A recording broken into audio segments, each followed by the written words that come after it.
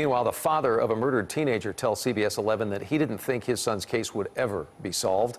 But after almost 5 years now, Arlington police think that they may have the gunman in that road rage killing. Jason Allen live in Arlington right now, and the accused shooter already in prison.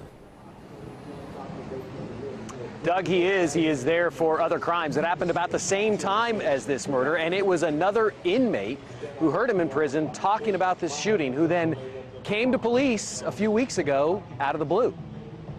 As the oldest of 5 boys, the road rage murder of Michael Jackson Jr. on this residential street back in 2014 was a heavy burden on the whole family, the teenager's father told CBS 11 Friday. It was something he didn't think would ever be solved, and he broke down when he heard it finally happened. He was elated, that it's coming to a closure, but also, was very heartbroken how the whole thing kind of came about, and just, reliving that day. That day, Jackson Jr. was with friends going to get something to eat when they stopped for a car blocking the road.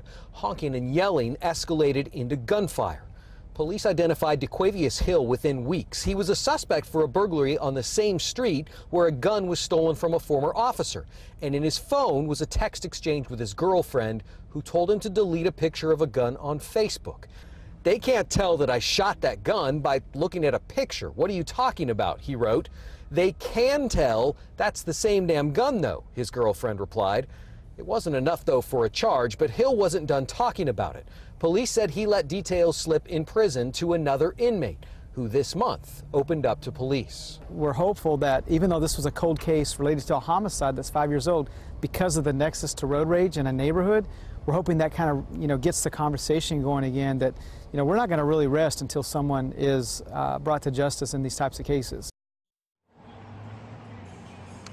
Michael Jackson Sr. told me on the phone tonight he had made it his mission really within the past year to make sure his son's case got solved, and he applauded police tonight here in Arlington for not letting it go. We're live tonight in Arlington. Jason Allen, CBS 11 News. Jason, thank you.